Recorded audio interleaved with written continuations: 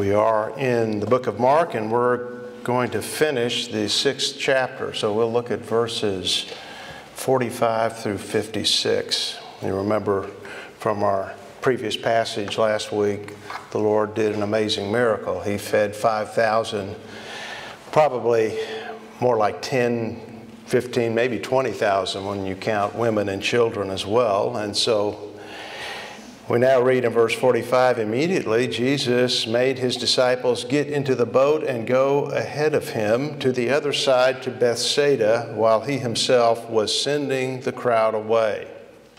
After bidding them farewell, he left for the mountain to pray.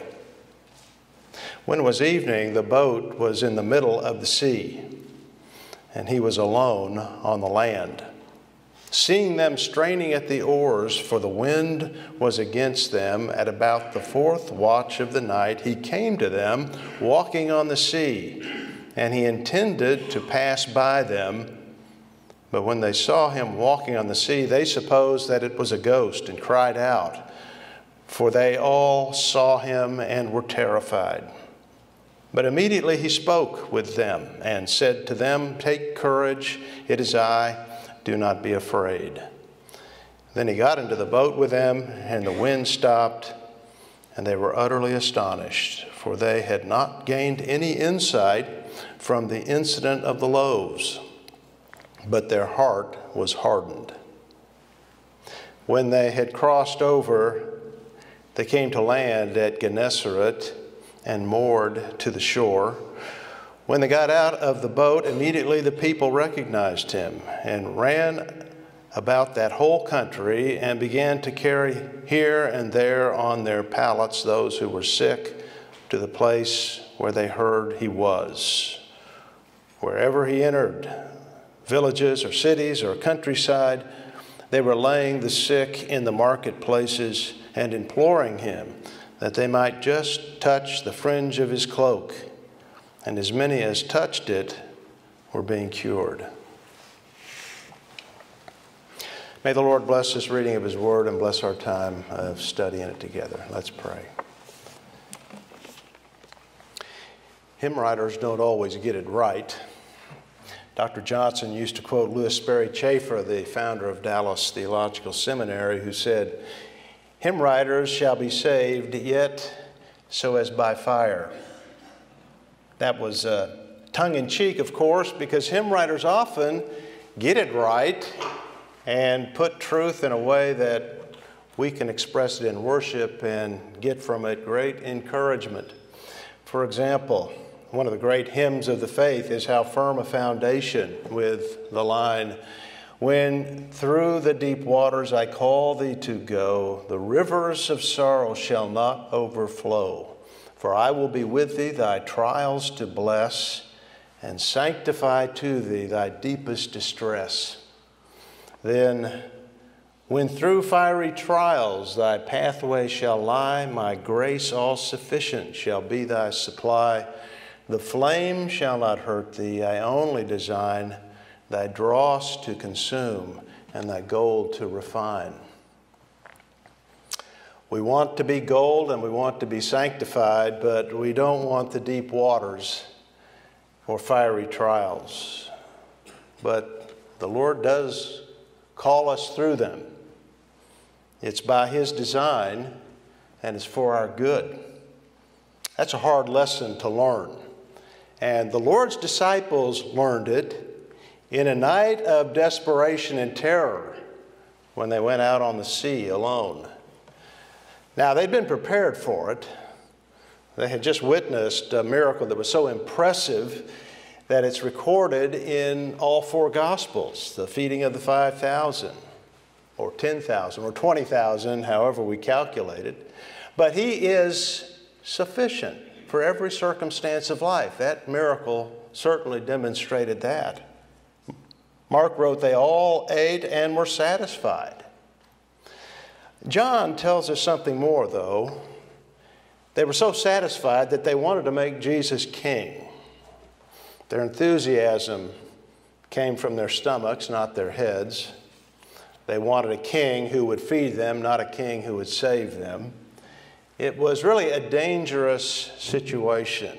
It might scare the Romans, or it might provoke Herod, whom we just read earlier in the chapter, was afraid of Jesus and therefore cause a crisis that, at least humanly speaking, might cut short his ministry.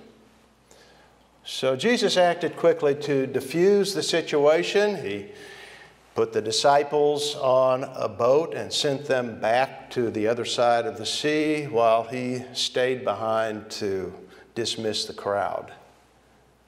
Then with them rowing west, Mark writes that he left for the mountain to pray. Both Matthew and Mark say it was evening. The journey home for the 12 began with the sun setting over the hills in front of them. It was calm, but that could change very suddenly on the Sea of Galilee when the wind sweeps down the hills that surround it and cause a gale.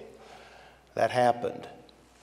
And somewhere out in the middle of the sea, Matthew says, a long distance from the land, the boat was being battered by wind and waves. Evidently, the boat had been driven off course and out into the middle of the sea, where they were frantically fighting the elements for hours, but getting nowhere, only further off course. It was now early in the morning. They were fatigued and frightened, as you can imagine anyone would be, but these were men who were seasoned fishermen. They lived on the sea. They understood the dangers that they were facing and what could occur. So they were struggling at their oars, struggling against the wind and the waves. They had been in a situation like this before. You'll remember back in chapter 4. They were out on the sea. It was night. A gale was raging. In fact, it threatened to sink the boat they were in, and Jesus, who was with them, was asleep. And so they woke him in desperation, thinking that he didn't care. And he stood and he spoke to the wind and the waves, and he calmed the sea immediately. Well, he wasn't with them here. They were alone. And yet they weren't. Mark gives a panorama, a wide vista of what was taking place here in verse 47. It was evening. It was dark. And Mark writes, the boat was in the middle of the sea, and he was alone on the land. He was on the mountain praying.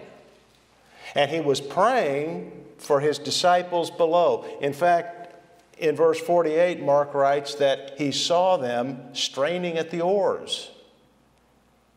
He was out of their sight, maybe out of their minds.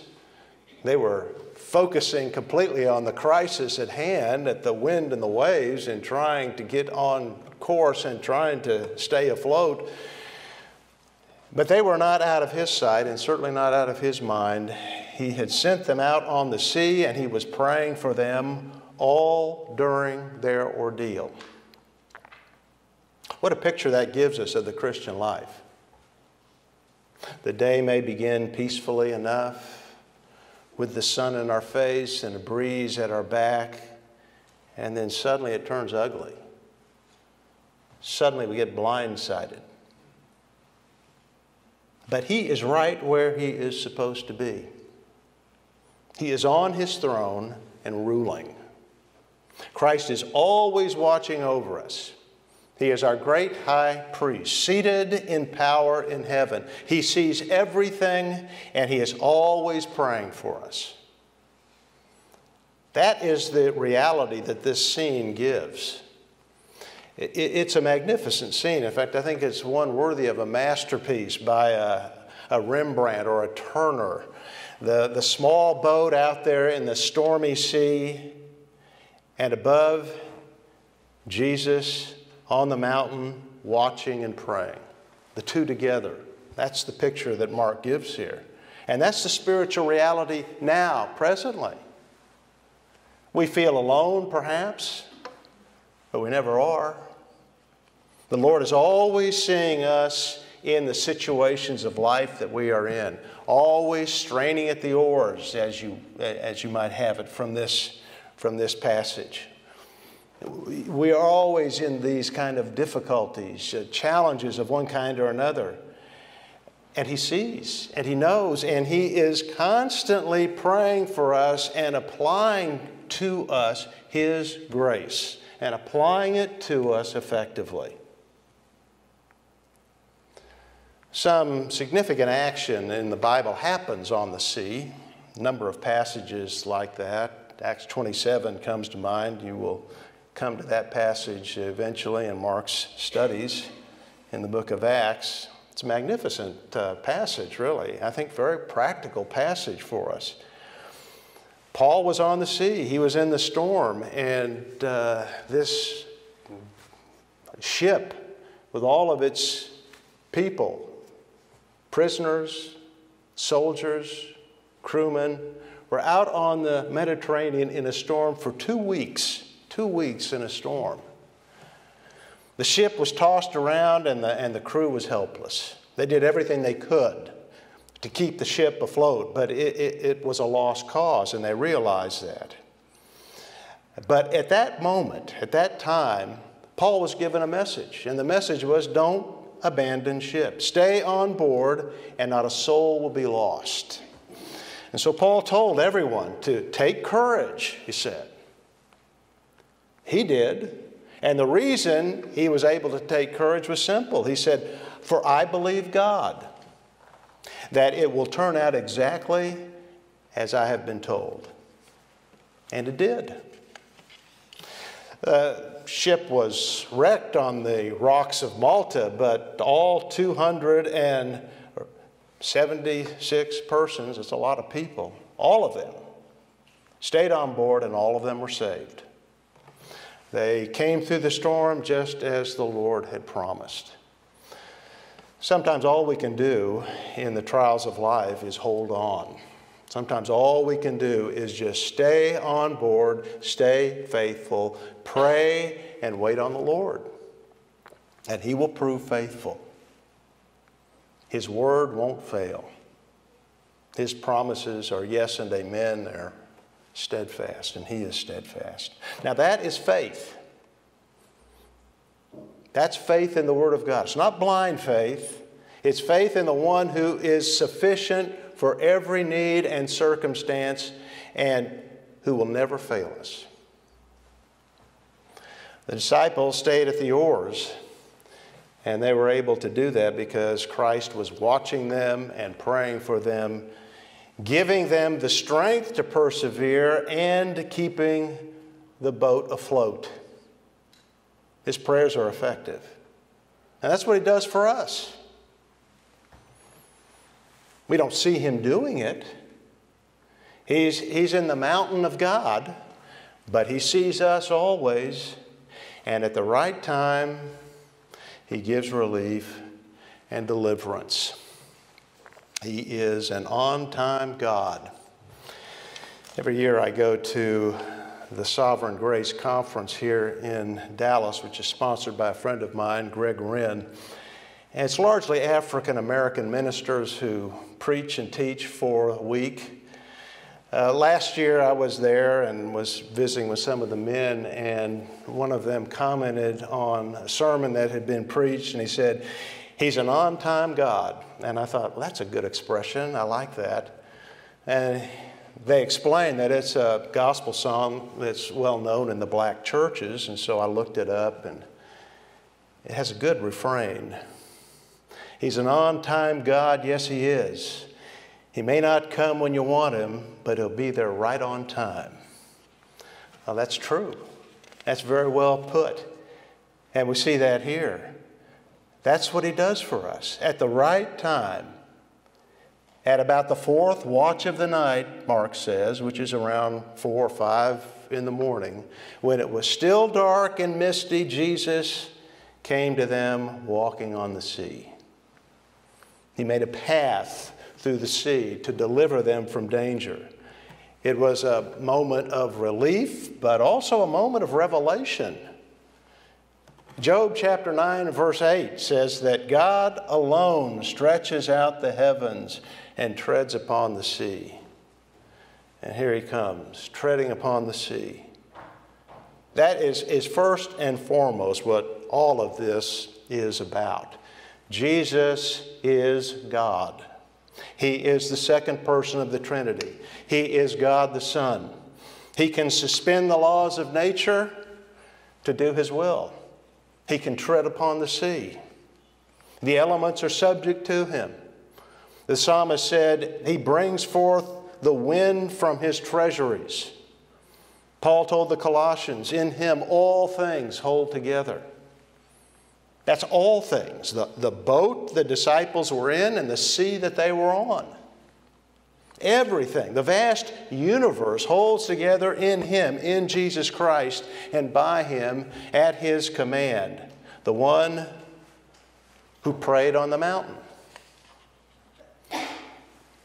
And He came to them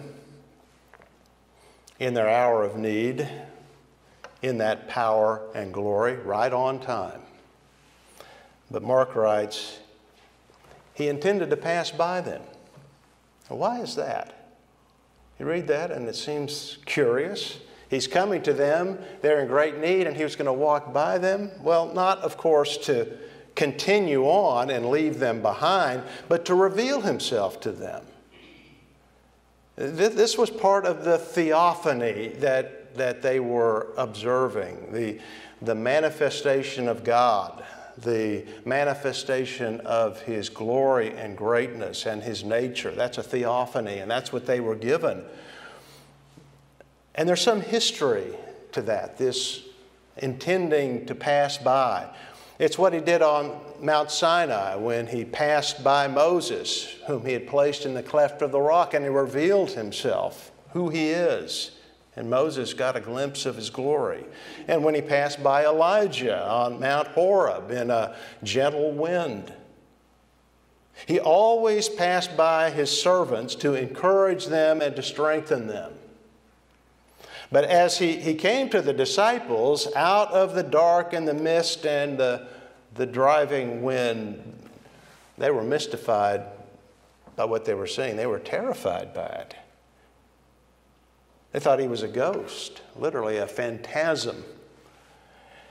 Now, that doesn't mean they believed in ghosts and that they were superstitious men and that this was something that was a kind of common experience for them, seeing ghosts and things like that. Not at all. This was unusual. How else could they explain the phenomenon they were witnessing? And I think the fact that they thought they saw a ghost really gives a realistic feel to the moment. That's the only way at the moment they could explain what they were seeing. They'd never seen a sight such as this. It was unique. It was supernatural. So naturally, when they looked up from their oars and into the dark void and they saw Him, it was a mystery to them. How do you explain this? I doubt that a crew or passengers today out on the Atlantic in a storm at midnight would have responded much differently if they saw someone walking across the waves toward them. Still, there was nothing ghostly about Jesus. And the fact that they could see God and think that while they're seeing Him, they're seeing a ghost really reveals a lot about their knowledge and faith. And that is that they were still learning a lot about Christ.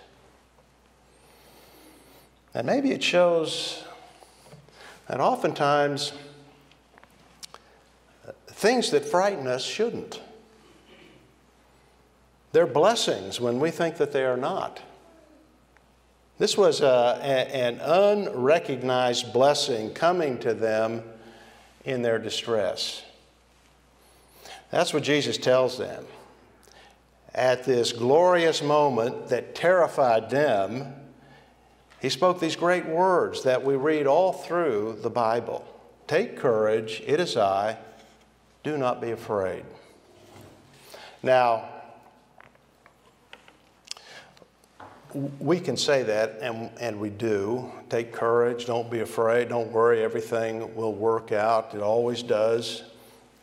And oftentimes we'll be right when we say that because things do work out. But we don't really know that, and we certainly don't have the power to make them work out. We don't have control over the circumstances.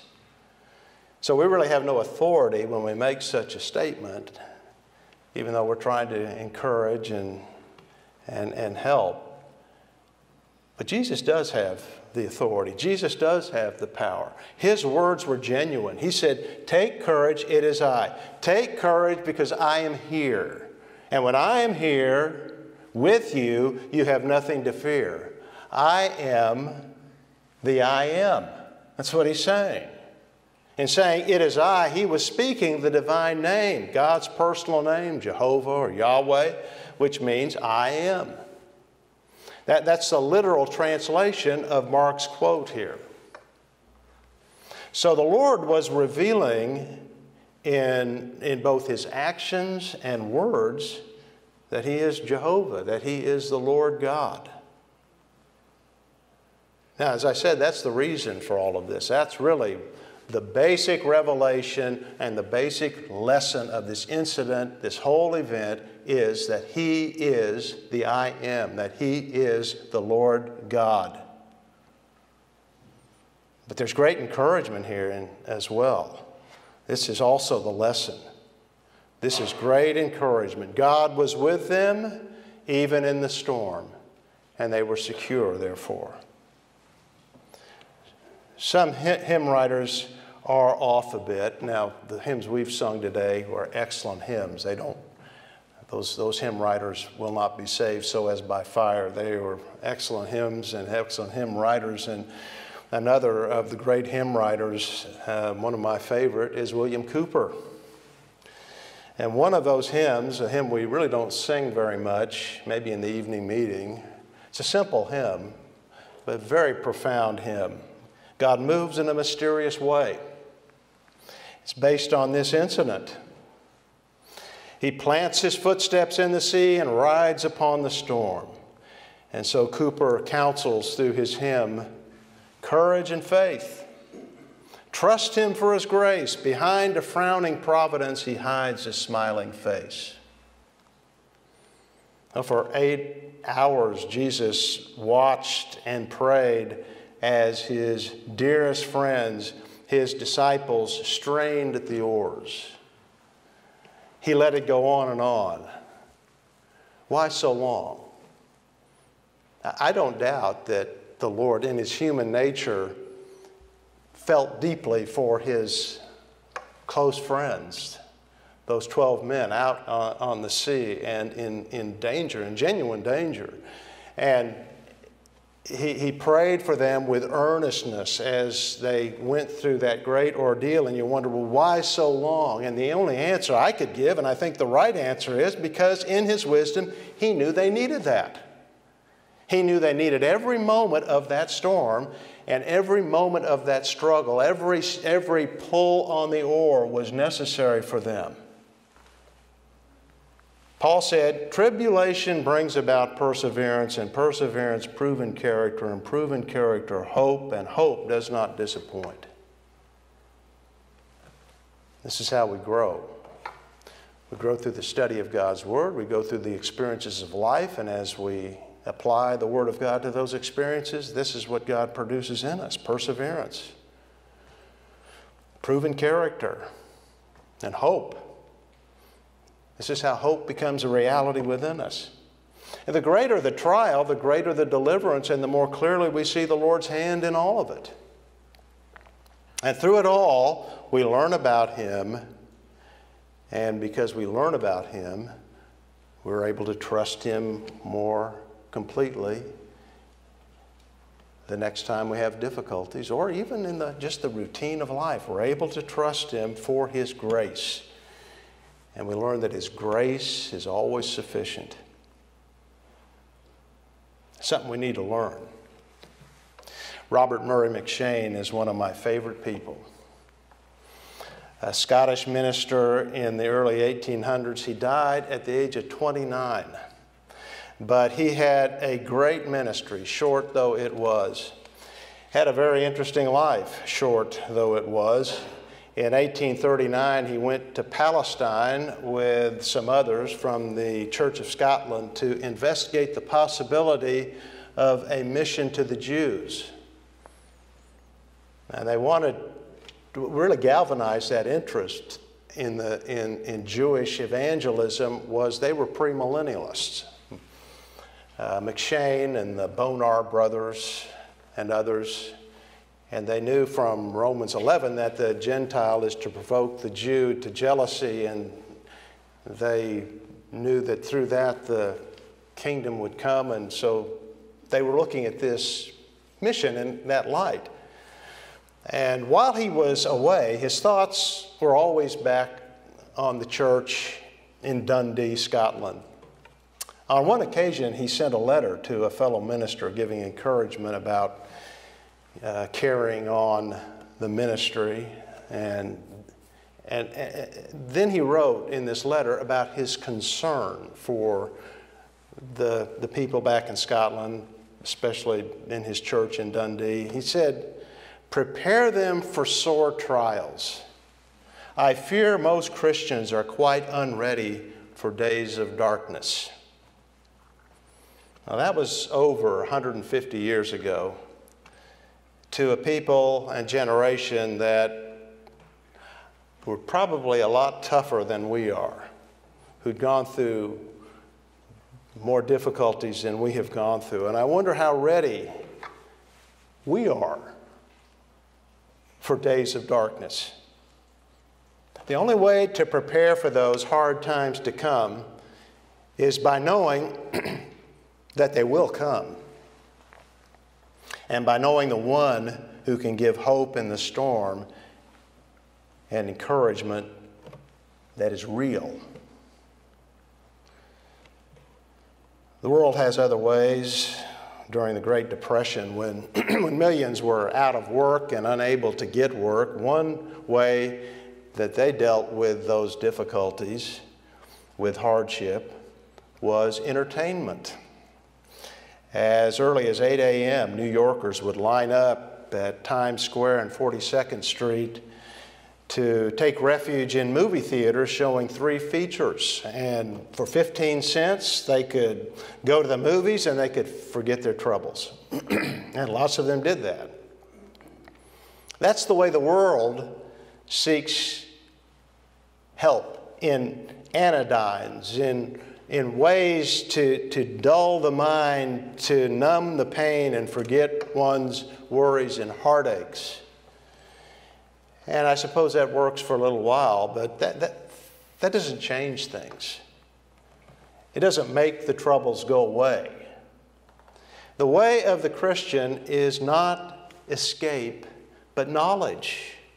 Knowledge of the Lord, personal knowledge and factual knowledge. That's the only way to prepare for the dark valleys to come. And that comes only through faith in God's Word. That's how we get to know Christ. We need to study God's Word. I think maybe that gets emphasized a lot from this pulpit, but rightly so, because that is what we need. That's where we learn of our Lord's character. That's where we learn of His power, His promises, and faithfulness. And as we learn that, then we learn it in another way through experience. We find Him to be faithful. We put ourselves in the care of and under the control of the one who rules nature and governs every circumstance, who plants His footsteps in the sea and rides upon the storm, even a hurricane. When the disciples heard Him, they understood what they were seeing, they believed, and they rejoiced.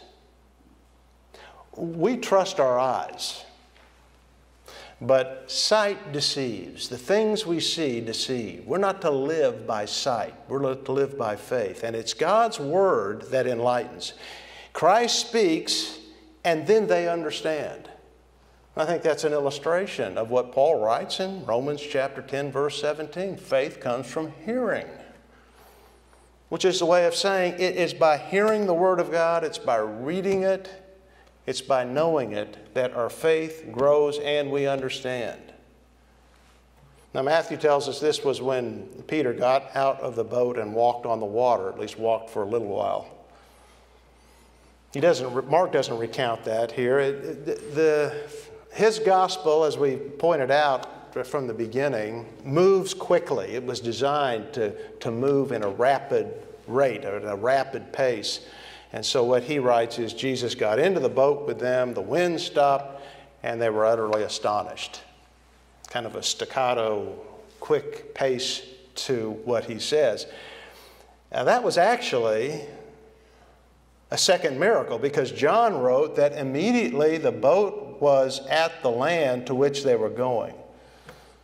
So no wonder they were utterly astonished. Now they understood the reason for what they had gone through. At least they understood in part. The reason that they were so alarmed moments earlier and thought that they were seeing a ghost is given in verse 52. It really is a commentary on them and all that has taken place. For they had not gained any insight from the incident of the loaves, but their heart was hardened. They had not understood the significance of that miracle of the feeding of the 5,000 plus. Charles Cranfield wrote that it was only a marvel to them, not a sign. That is, it was a wonderful thing they saw, but they didn't get revelation from it. They didn't see the significance of it, the sign that was communicated through it. They got no revelation from what had taken place. They didn't connect the miracle in Jesus back to Israel's early years in the wilderness, when God fed the nation with bread from heaven for 40 years. That He is the same Lord who prepared a table in the wilderness. They didn't make that connection. They gained nothing from that miracle. So they were unprepared for the crisis on the sea. They should have been prepared for it, but they weren't. And so they were unable to understand the Lord's appearance on the water. Their heart was hardened. Now that explains the failure of modern scholars to understand or believe this event as well. Mark's account has been explained as an embellishment or exaggeration of what actually happened. And what they say actually occurred was an event much closer to the shore. The reality was Jesus was simply wading through the shallows near the land, but the disciples couldn't see that through the darkness and mistook him to be walking on the water. Well, there's nothing in the text to support that. And if that had been the case, they would have learned of their mistake, and Mark would have never recorded this in his gospel.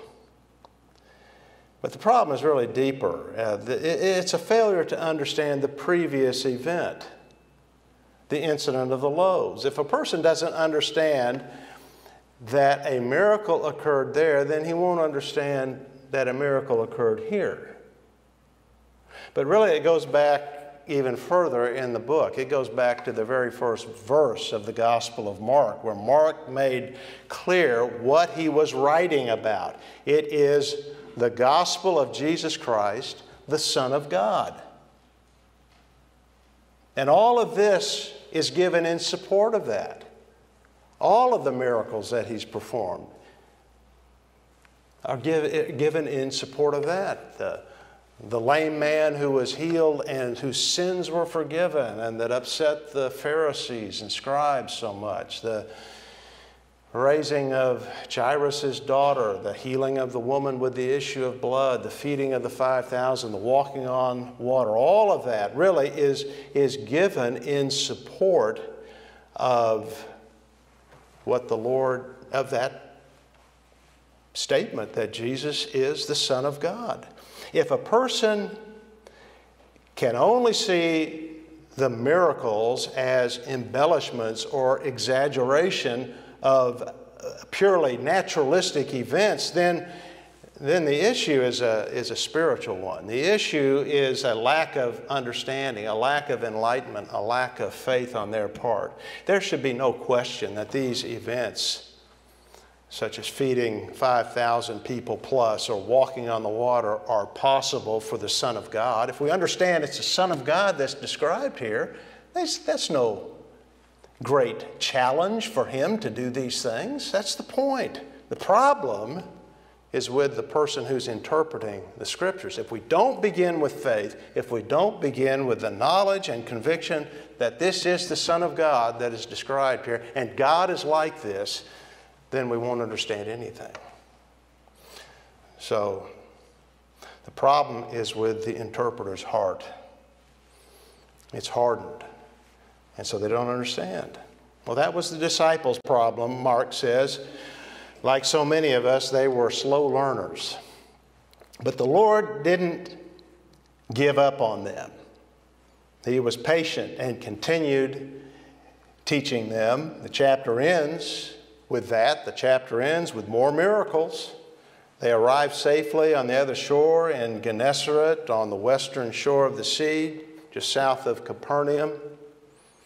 And when they got out of the boat, the people there recognized Jesus immediately. They ran to him from the whole country, bringing their sick to him. And every village he entered, the people begged him to heal them. Others just touched the fringe of his cloak. Maybe they had heard about that woman with the issue of blood and what she had done, and they thought, if we can just touch the fringe of his cloak too, we'll be cured. And so they seized the opportunity while it was there, getting healing for themselves and their friends. That was wise. It was wisdom as far as it went. The problem is, as we learn later, it didn't go far enough. But that was wise what they did. They got healing from him. They took advantage of that opportunity. And what all of this demonstrates is whether feeding a multitude of hungry people or making a path through the sea to deliver disciples in distress or healing the sick, Christ is the Son of God. So he is the source of blessing, and we can trust him to give help in time of need. When he says to his disciples, not just the 12, but all of his disciples, his people, his church, down through the ages, take courage, we can do that. We can rest in that. Those words ring throughout the Word of God. The Lord spoke them to Joshua at the beginning of his ministry. Moses had died, and Joshua was the newly established leader of Israel. And that would have been a daunting challenge for anyone. And he had been prepared for that, but nevertheless it was an overwhelming challenge to lead that people. And so the Lord spoke to him early on in Joshua chapter 1 and verse 6. At the very beginning, he said, "Be strong and courageous." Later, when he faced a great battle with the Canaanite armies, the Lord told him, "Do not be afraid."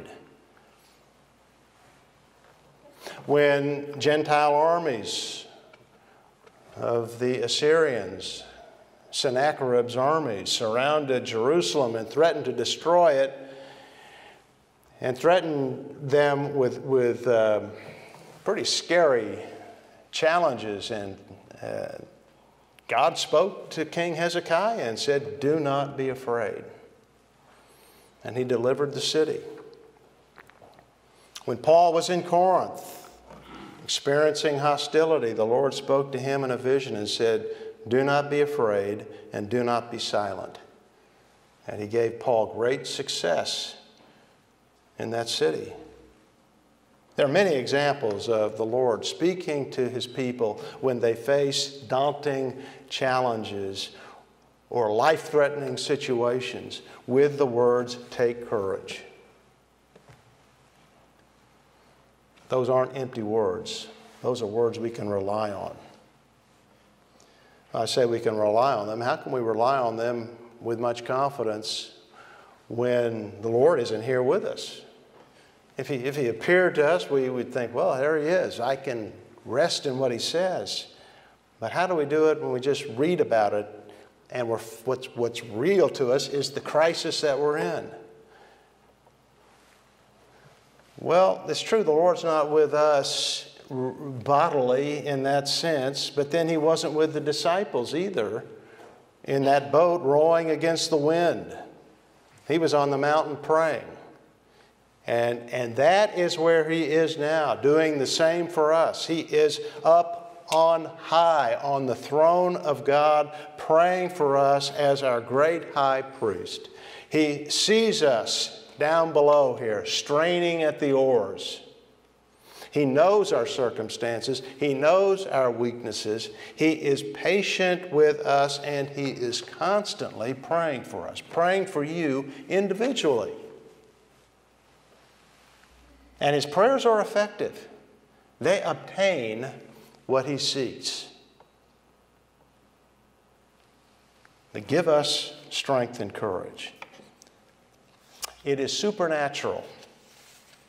You cannot explain the Christian life in any other way than supernatural. That Christ is alive in heaven above, and the Holy Spirit is here in our hearts on the earth, and they are both praying for us. The Godhead is praying for us, and the Father's receiving their prayers and answering them.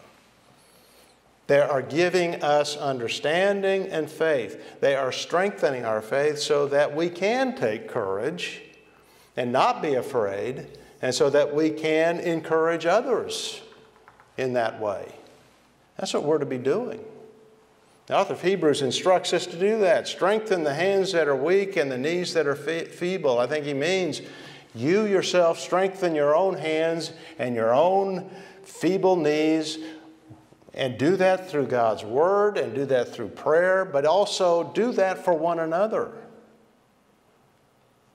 The Christian life is lived in the storm so often, and we need encouragement from one another. We need to bear one another's burdens, but be an encouragement based on the firm foundation of Jesus Christ and his promises. That's what Hugh Latimer did for Nicholas Ridley on October 16th, 1555, when they were led through the streets of Oxford to their fiery death for doing what? What was their crime? Preaching the gospel. And just before the fire was lit, old Latimer cried out to his young friend, "Be of good comfort, Master Ridley, and play the man." And they both did. And as Latimer predicted, lit a candle in England that day. Now, that kind of courage comes from the Lord and the confidence that he is the Son of God, the I am, the one who plants his footsteps in the sea. And that he's with us, always faithful. If you are a Christian, you have every reason to take courage and be not afraid. If you're not, if you've not put your faith in Christ, you have every reason to be terrified. Because a storm far greater than what those disciples were in on that sea, or what's threatening our own coast, is coming. So it is urgent.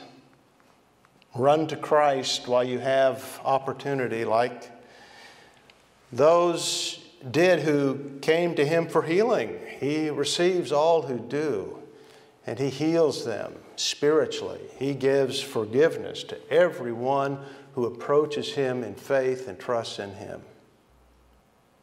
And let us remember what the hymn writer said, "When through fiery trials thy pathway shall lie, my grace all sufficient shall be thy supply. The flame shall not hurt thee, I only design thy dross to consume and thy gold to refine." Whatever touches your life as a believer in Jesus Christ is for your good. and comes to you from the good hand of an all-wise God. Now, we know that by faith. May God give us the strength to rest in that and respond well to it. Let's pray. Father, we do thank you for the great truths that are revealed here about your Son and about life and the difficulties of it. They can overwhelm us, and they are more than we can handle. I guess it's easy to speak glibly about some of these things when the sun's out and we're not facing the kind of threats that other people are from the weather, or the kind of threats that the disciples went through that night they crossed the sea. But nevertheless, it's true, and this is what you're teaching, and we need to rest in that. And I pray that you'd strengthen our faith, that we would be able to face dark days when they come, because they will come for all of us. And may we stand fast. And the only way we'll stand fast is if we know your word. So, Father, put it within our hearts to know the Scriptures, to learn them, and to trust them, because to trust in your word is to trust in you. And that's where we have strength and stability. Thank you for all that you've given us in your Son. Thank you for him. It's in his name we pray. Amen.